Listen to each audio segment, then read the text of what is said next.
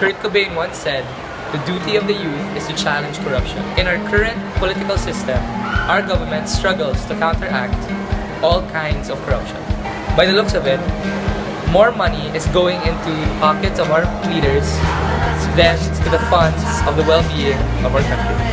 However, this issue can be completely exterminated in the not-so-distant future. How, you ask? I'm Jerry Hernandez, Senior. About the stuff from grade 5. Hi, my name is Yana Garcia and my section is grade 2A.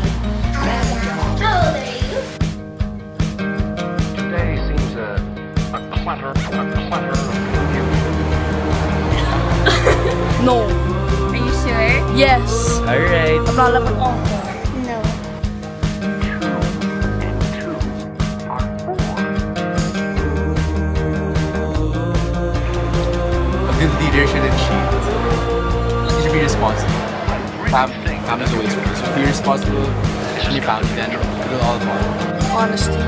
Being honest, giving ideas to your other classmates. How else can we make ourselves a better tomorrow without training the leaders of tomorrow? Quality education prepares all aspects of labor. Teachers and parents must work hand in hand to mold the minds, bodies, and hearts to ensure that the students have the knowledge and have the willingness to make use of it. Yeah, of course.